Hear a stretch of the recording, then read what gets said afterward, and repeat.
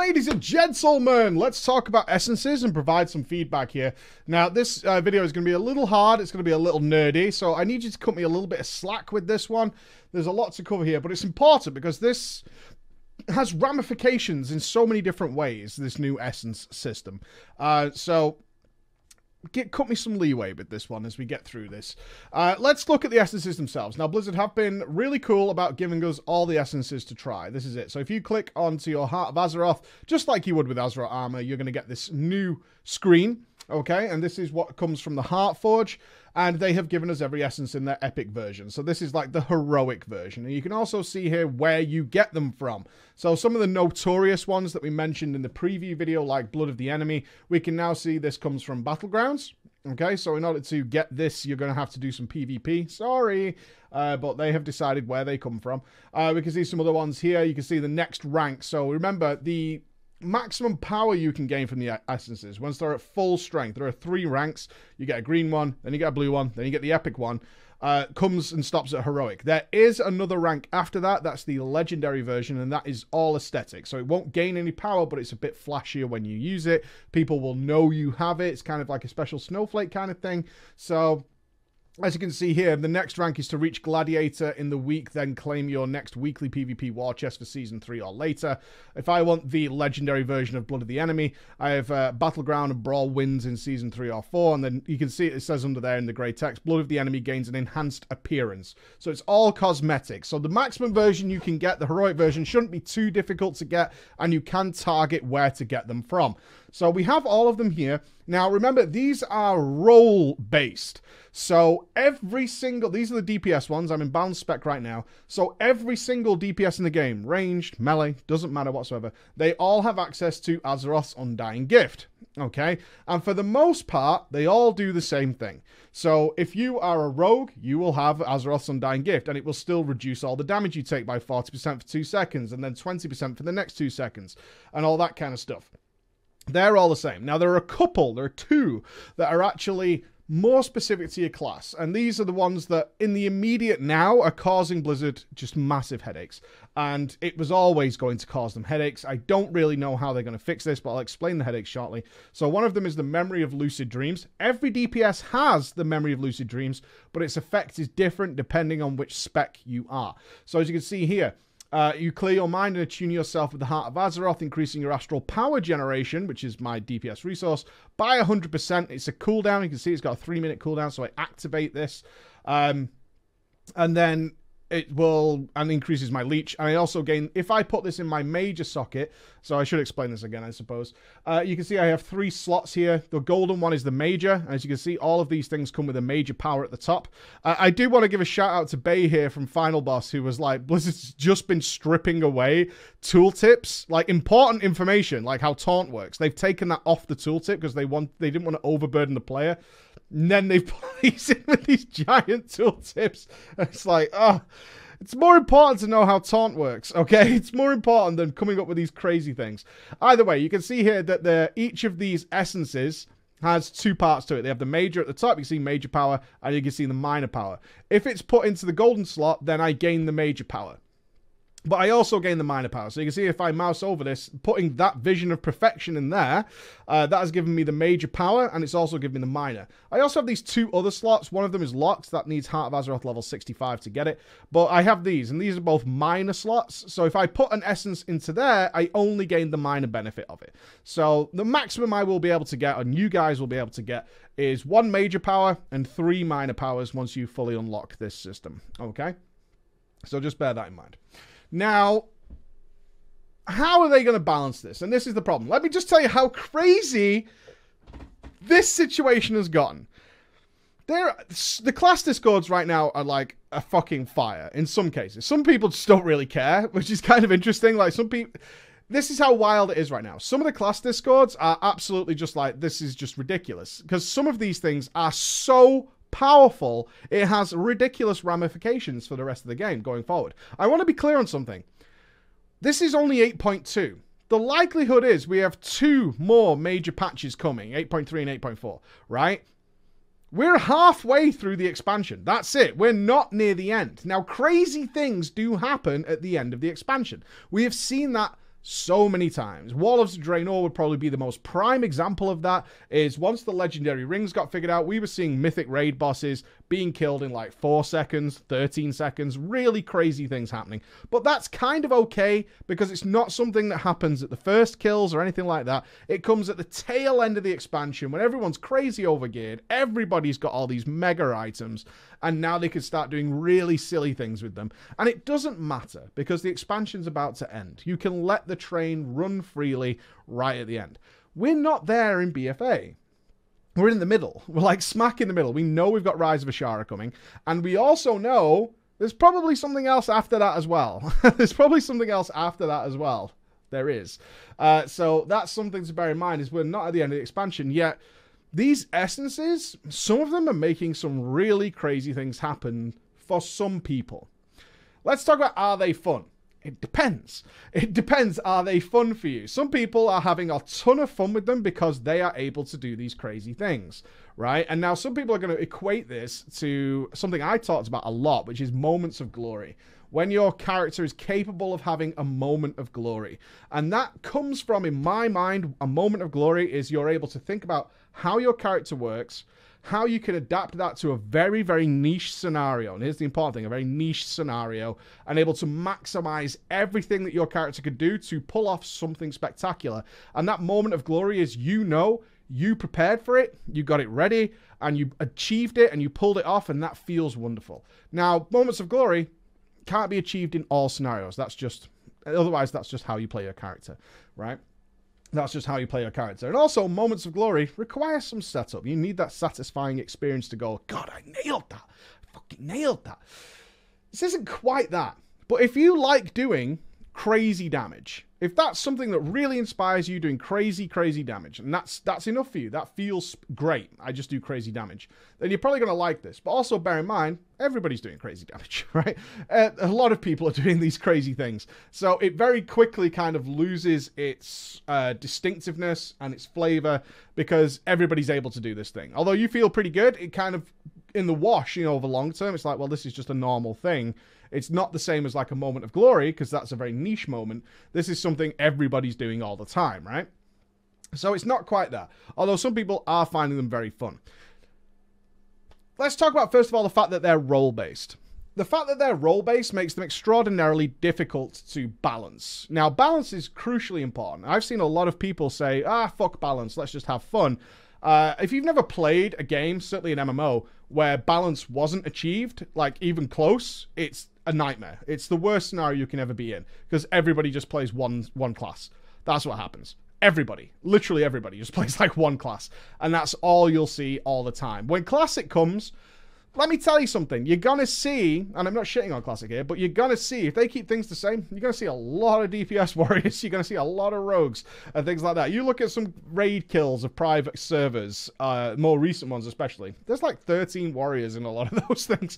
Expect that to happen. Why? They're really overpowered, and people like being overpowered. And that means the rest of the game is easier for you. So why wouldn't you gravitate towards that, right? It's a very simple process. Let's take an obvious one. Now, we know this one's already being nerfed. They announced last night this one's already going to be adjusted, because this thing is a nightmare. I had no idea why Blizzard decided to do that. So I was talking about, there are some that are class specific. I talked about the lucid dreams. Where is it? The lucid dreams. Yeah, the memory of the lucid dreams. Let me just clear this one up for you first. So this one gains me astral power, and its minor effect is your spells and abilities have a chance to refund the astral power spent on them and immediately heal you. So we don't really care about the heal or the versatility. The fact of the matter is, I just have more resources to keep churning out DPS, and that's a minor effect. So that's a proc. I can't control it. It just happens. It's pretty good. Like, that's all right. It's pretty good. For mages, it does mana. Because what's the mage? This one's obviously, like, in the mind of Blizzard, it's like, it gives you it gives you your DPS resource. And the fire mages and the frost mages are going, huh, mana? Like, this is the problem with role-based stuff, is every single class is different, and that's a good thing. We don't want all the classes to be generic and the same. We absolutely don't want that. So this doesn't work across the board. Now, that's kind of okay. Not every essence needs to be of equal value to everybody, right? That's all right. But it does clearly it doesn't work. Like, as an essence, it doesn't work because that resource doesn't make sense. The next one they're having a problem with, I don't. My point is here, I don't think Blizzard wants essences that are completely dead. It's okay if some of them aren't as good as others, but it doesn't make sense to have something that's completely nonsensical in the game, right? And in that case, it's totally nonsensical. If we look at the Vision of Perfection here, this is the one that is definitely going to be nerfed, and this one is... I agree with a lot of the class discords, and I also agree with a lot of the WoW forums, because it's what I read when I first saw this, is this thing is almost impossible to balance. And what this does is it gives you a proc of your major cooldown. And this affects every role. Healers, tanks, everybody gets this thing. So the tanks, I did mention in the first video, get things like warriors get Avatar. And there's already an outcry, it's like, this is not possible, this can't go live, because it equals about a 30% DPS increase for prot warriors. I know some of you are going. Whereas other tanks don't have cooldowns that are both defensive, which Avatar is. It has defensive properties to it, and offensive. They don't have that. So for them, it randomly procs a defensive cooldown, which is useless for tanks. Now, you might say, how is that useless for tanks? If you're not up on tanking, a big factor in being a good tank, right? A big portion of that is knowing when to use these cooldowns at the precise moment. Having them randomly proc, you might take less damage overall, but no one really cares about overall damage on tanks. That's not what you're looking for. What you're looking for is the tank to survive the 5 scythe hits on Argus. And that needs proper cooldown management. And that's what tanks really focus on. It's those big moments of spike damage that tanks manage effectively. And it's really, really unappealing to tanks to have randomly, let's say, if they changed Avatar to Shield Wall, having Shield Wall randomly proc sometimes is useless, because I would have the cooldown. I can't rely on that. And when I need this cooldown to be ready, I will have it ready, and I will be prepared for it. So the likelihood is, if it is going to proc at a point where I wouldn't be using my cooldowns, it's during a period of time that I wouldn't want it in the first place, right? So it really scuffs up the idea of this system. Further to that, it's also causing some crazy things. Now, as I said, they are going to have to... They're having to manually adjust this. This is like such a headache. They're going to have to keep going back to this one essence and keep changing it on a spec-by-spec basis to make it work. Because they can do that, because it changes depending on your spec. But it causes a lot of knock-on errors. So as you can see here, for my Moonkin, what this does is it has it's a passive ability. So it's completely out of my control. It will just happen. Your spells and abilities have a chance to activate Incarnation. That's my major DPS cooldown in the current spec I'm in, for 50% of its base duration. All right, so I get half an Incarnation at random. The passive effect, which I also get, so if I want that major, as you can see, I have it in my major slot now, so I gain both the benefits of this. My other minor passive from this is it reduces the cooldown of Incarnation Chosen of Elune by 16.5%. Now, what this means is, and this is where this gets really difficult for Blizzard, this is where it gets really difficult, is currently... if I was to even do a derpy DPS rotation, and hopefully I can show this off here, I've done 3 10-minute DPS rotations with my... And I've put a timer over Incarnation here, so you can kind of see what's going on. Is even if I do a very simple, derpy, not really maximized in any way DPS rotation, over 10 minutes, what I found is that I was spending 60 to 70%, and this isn't even my live character, by the way. My live character is better than this. This is just the character I still had on the PTR that was ready and raring to go. I'm already getting 60 to 70% uptime of being in Incarnation over 10 minutes. Now, what that means is that effectively, I am spending less time, because I'm about to go back into Incarnation here, as you can see here. I'm going to go back into Incarnation, and it means that actually not being under the effect of my DPS cooldown actually feels wrong, because the majority of my time I'm spending inside of my DPS cooldown.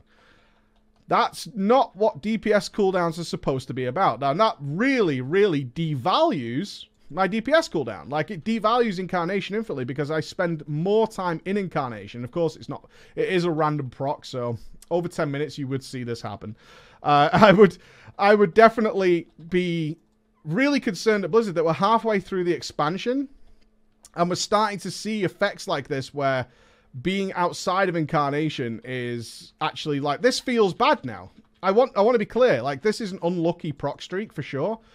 But it feels really bad because I know that over 10 minutes when the procs start working out for themselves is I'm going to be spending a lot more time inside of Incarnation. And that's really upsetting to me because I like Incarnation. I think it's a cool spell.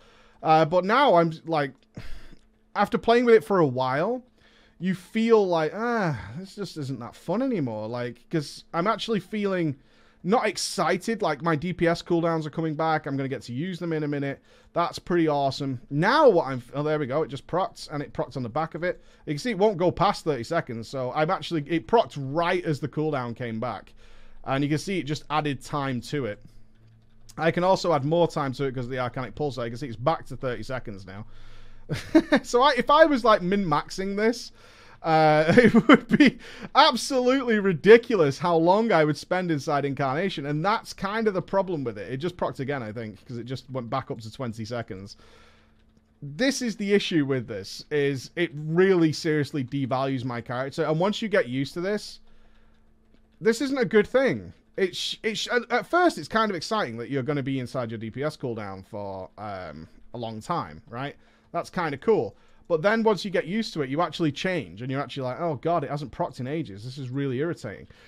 Now, the knock-on effects of this are pretty obvious, right? Go back into Incarnation again.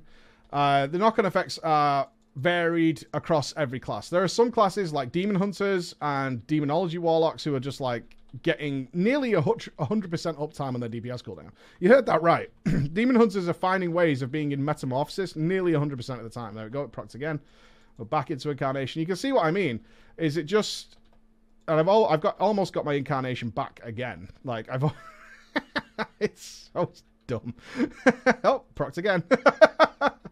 So we can wait now, because I don't need to even use my Incarnation, and now it's back off cooldown. In fact, my Arcanic Pulsar is just proc, so I can add more time to my Incarnation. Do you get what I'm saying here? I haven't even used the cooldown.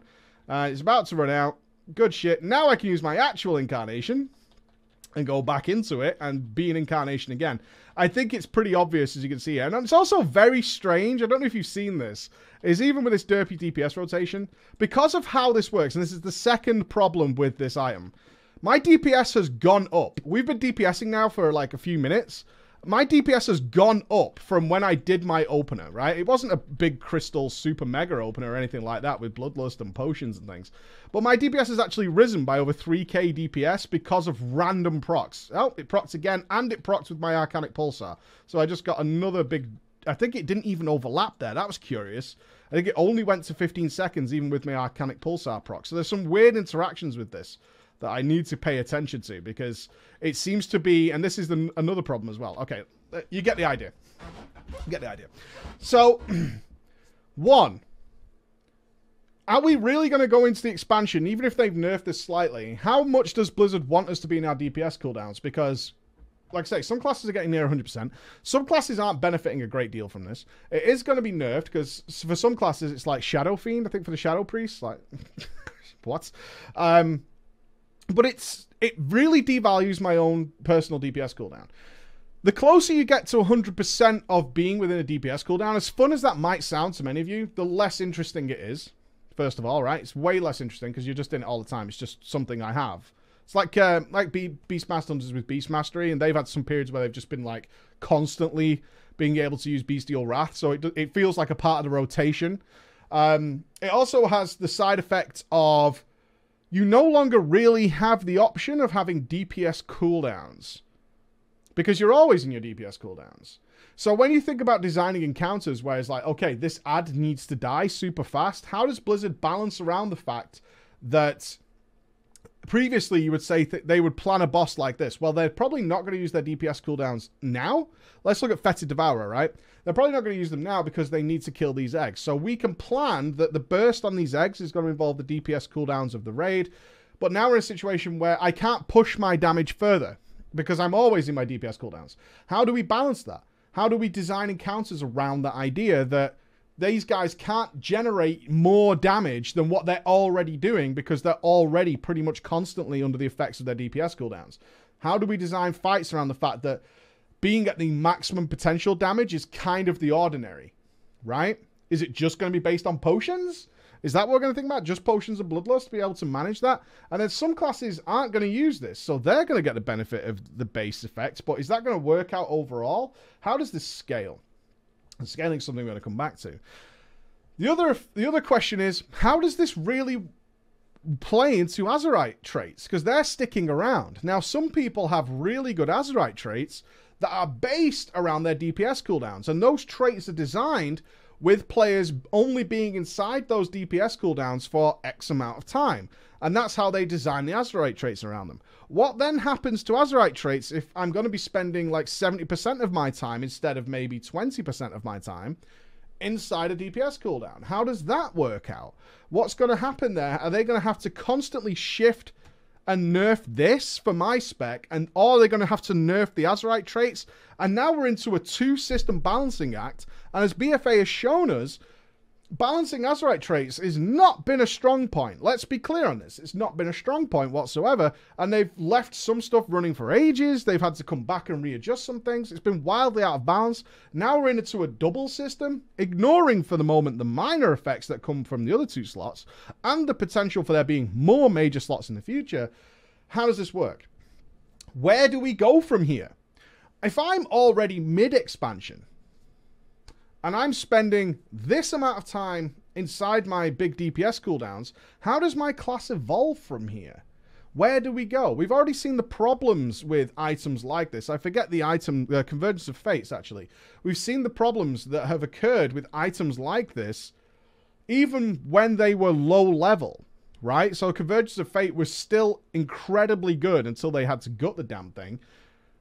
Even if you had one that was like 20, 30 item levels lower than what you had access to in the current tier, because the passive effect, which was similar to this, was so strong. So we had people going back and farming things like Elisand, despite being way past that content. I know our guild did. We used to go and farm Gul'dan mounts, and we always killed Elisand to get people Convergence of Fates. They would all bring their alt warriors or whatever in order to get that thing. How do we develop these characters from here? Because in some ways, you're actually, and this is the interesting thing, you're actually diminishing my gameplay, right? That's the important thing. So you think about a Demon Hunter who's kind of always in meta, you kind of diminished my gameplay because meta was something exciting and fun. Now you're kind of taking that away from me because it's, and I think Demonology Walks are on the same thing, is that because they're getting so many resources, certainly if they're using something like Lucid Dreams on some characters, where they're getting so much resource generation, remember the memory of Lucid Dreams is the one that generates resources, is they're now simplifying their rotation even further than it already is, and able to just kind of spam 2 spells because this is giving them so many resources that they just need to get rid of the resources. So for example, on my Druid, I generate this astral power, right? And I get rid of it by using, one would like to say Starfall, but little Moon Kid joke for you there. And then I have things that happen. So I fire a Star Surge and it empowers my 2 other spells, my Lunar Strike and my Solar Wrath. What if I'm generating so much astral power that I can't possibly do this part? In fact, all I do is spam Star Surge and then fire off one other, and then I spam Star Surge again. And then that puts me into, Incarnation. And I'm just spamming Star Surges and maybe one other spell. And maybe because of, like, it's faster, you just go sort of like Solar Wrath, Star Surge, Solar Wrath, Star Surge. You can see it takes away part of my gameplay and makes my class actually less fun. In the long term, right? That's something we need to consider as well. Because, like, these things are so awkward to make work. Because, again, the fun aspect of it is subjective. For sure. Like, some people will really like it and think it's fun. I personally think, my personal takeaway from this is, one, these are way too powerful. Certainly for this point in the expansion. They're crazy powerful. And they're unnecessary. What they're doing feels to me very unnecessary, because it feels like in some ways they're actually losing the flavor of the class. It's supposed to be a good thing, at least in my mind, that you manage your resources, right? So I know that when I pop Incarnation, it generates 50 astral power. Watch. See the way it jumps up? So something I will do as preparing to go into Incarnation is make sure I can account for the fact that I'm going to get this burst of astral power. And if I have a full astral power bar, I'm going to waste a lot of astral power. I'm going to waste a lot of empowered spells. That's a bad thing. So I manage that as a player. If I'm constantly generating all these resources, it no longer matters to me, and I lose another part of my gameplay. It just disappears, and that's a bad thing. That's not very good. So what could Blizzard do about it? Because, as I said, in some class discords, they're even, in a couple of them, are kind of discouraging talking about these things because they don't believe they're going to go live anywhere close to what they are. Now, that's pretty insane when you think about it. It's like we're actually saying don't bother talking about this thing because there's no way it's going to go live this way. Some of the guys are making good efforts to have fun with it and abuse it, and they may go live. You never know. We know Vision is being rebalanced to make it like less effective. I think there's a post. I'll link it down below because it's going to be class by class and spec by spec changes to try and make it work.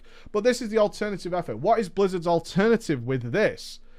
And realistically, it's to nerf them so much that they're practically useless, and therefore they just turn into a really lackluster trinket, which is what some of the other ones actually are. They're very lackluster trinkets that are very reminiscent of things like Kil'jaeden's Cunning. Like, Kil'jaeden's Cunning was cool while leveling, but was it the most fun legendary you could get? No. In fact, most people, when they saw Kil'jaeden's Cunning pop up on their screens, they were like, you know, stick it in the bank, I might find a place to use it. It certainly wasn't the thing that made you excited, right? You weren't excited. And therefore, you're like, you're not gonna go. Like the Crucible of Flame here, you blast your target. Let's use it. Let's stick it in. See, you can swap these things in a rested area, and you'll notice that the button just changes. Okay, so they have done that. Is they've just made a major use button. So what does it do? It blasts the target with a ball of flame, dealing 17,000 fire damage to an enemy, or healing an ally. Each cast of concentrated flame deals double the damage or healing of the last. The bonus resets after every third cast. So this is what it does.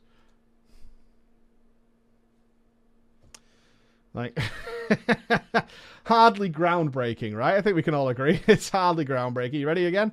Boo! And then it's on cooldown. As you can see down here, it's got 17 seconds. And my next one will do a lot of damage. Well, there you go. And you can see it's burning. All right. Fair dues. Fair dues. What I will say about the minor effects of many of them is they're utterly forgettable. So in this one, I have Blood of the Enemy, which again is it's a role. It's not any way class based, the Blood of the Enemy, but it is stupidly powerful. It's basically Warbreaker for everybody. It's Warbreaker for everybody. You do have to be within 12 yards, but it's the one we talked about earlier on, and it is as crazy as it sounds. If you're out in the open world and you pull a huge amount of mobs and then fire off the Blood of the Enemy, it just eradicates the area. And then if anything that does survive, you're doing so much critical strike damage against them. You have 12 seconds. So you have 12 seconds. You pair that up with any of your DPS cooldowns, it just blows them up. But as you can see, the passive here is your critical strikes with spells and abilities, grants Blood of the Enemy. Each stack of Blood of the Enemy gains 29 critical strike. Upon reaching 25 stacks, you gain haste. And Blood of the Enemy has a 25% chance to only consume 15 stacks. So I get this haste proc, as you can see. You see it's building up here. You can see the Blood of the Enemy. So if we dot this up. Now, one thing I will say is people have problems with this as well, because different classes, and this is the problem they're having with this role-based thing. See, it's at 24 now. Different classes. Pew! There we go. We get a haste buff to go along with it. And I can fire off my super powerful pew-pew laser. And now it's reset. What people have found is, if your class is based around having critical strike already, so remember, every different spec uses different attributes. Some like haste, some like mastery, some like verse. If you're one that uses critical strike rating as standard, you practically get no bonus from this because it can immediately proc the haste. And therefore, a big portion of its ability is lost, the critical strike rating. Now, that does mean that maybe you could tone down your critical strike rating a little bit in order to make it work better. But the chances are you're not really going to do that because there's a balancing act to be found. But if you're a class that naturally works well with having high amounts of critical strike, then you obviously gain less and less benefit of resources like this. And that raises concerns because, as I pointed out some of the more extreme examples, I just want to say, some people are getting like 30% DPS increases from this. From just having these things in. Which is nuts. It's absolutely nuts. So if I stick the blood of the enemy in there, you can see it's taken out of there. And I could put, say, I don't know, Lucid Dreams, more Astral Power. Sure, I can get a Lucid Dreams. So now I have the blood of the enemy proc, and as I said, with AoE, so I can do some crazy dotting like this, and let's say I've got a lot of enemies around me, and then I pop it, you see it goes boom, and just smacks everything. And now look at all the critical strike damage I'm getting out of this. Like, it absolutely just dominates the area. I did pop a Starfall. I apologize, my Moonkin friends.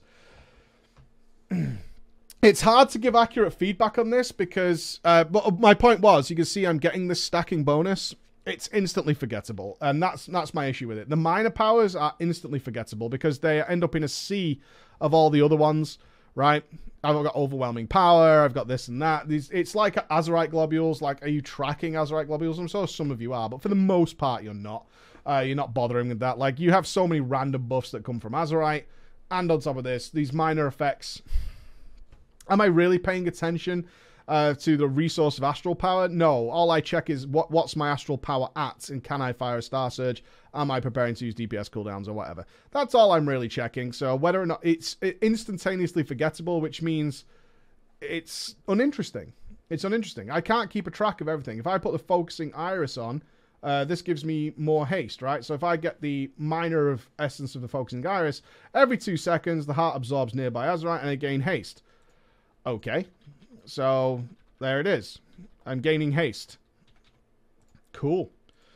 Like, it's just a passive haste buff. Like, it might affect my stat weights when I'm simming, but that's about it because I'm getting this passive haste bonus. But other than that, not really. Like, I'm not going to keep an eye on this thing. It just, once it reaches, what does it stack up to? It stacks up to 10 times. So you can see it stacks up to 10 and then it just stays at 10. Like, that's it. That's the whole kit and caboodle of it, boys. That's the whole thing. It's instantly forgettable.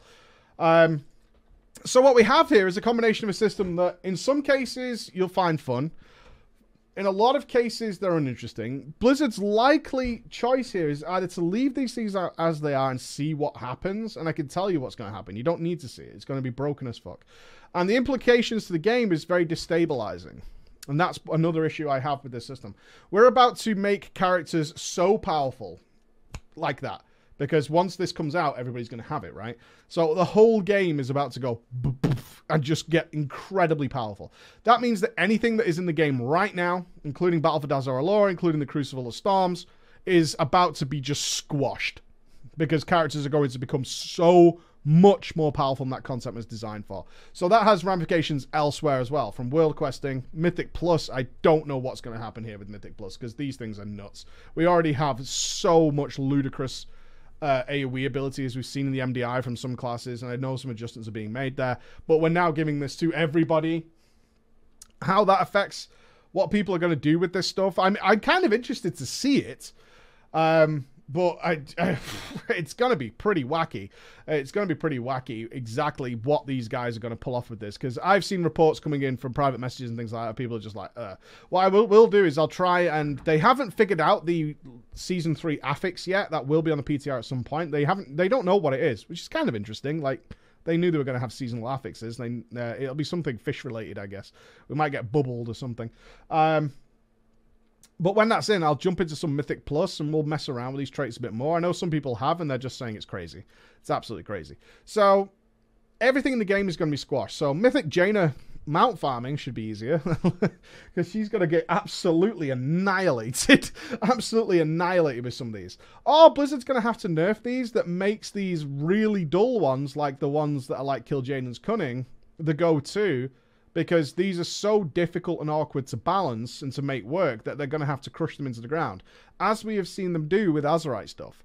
If the Azerite stuff is just... If some of them are just too far and away good, then the only option is to squash them and make them just not interesting in any way. Right now, they're somewhat interesting, but they have ramifications like making your gameplay long-term way worse. One has to really wonder, though, because I talked about scaling earlier. these things just scale as your character strength grows, because we know that once the new content and stuff comes, our character strength is going to grow and grow and grow and grow and grow. And these things scale incredibly well.